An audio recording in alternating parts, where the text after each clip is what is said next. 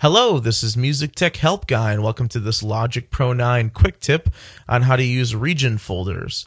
Now, what a folder is it's where you can take multiple regions in your session and you can pack them into a folder. So rather than seeing, like I have here, 7 different tracks, I'm just going to see a single region which contains all 7 of these tracks, just for better organization. If you're dealing with a mix that has, well, lots of tracks, I have 18 here and I still have some more to go. So having this extra organization can help me to keep things in order better.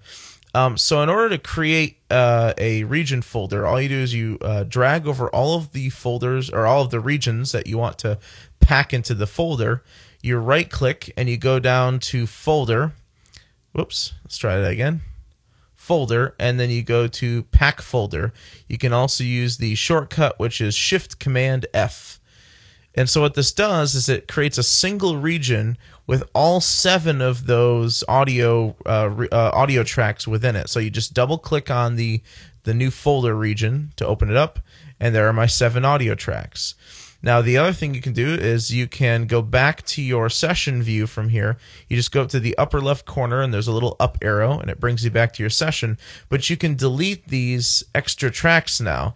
And if you delete these extra tracks, it doesn't mean that you're getting rid of them here. They're still here. It makes a copy of them inside the folder. So all you have to do to access these regions is just double click on the folder region.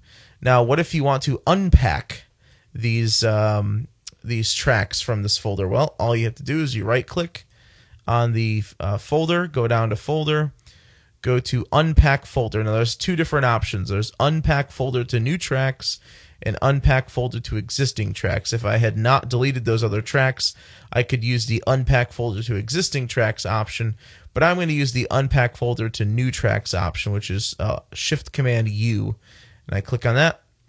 What it does is it creates 7 new tracks to correspond to the 7 tracks that were within my folder.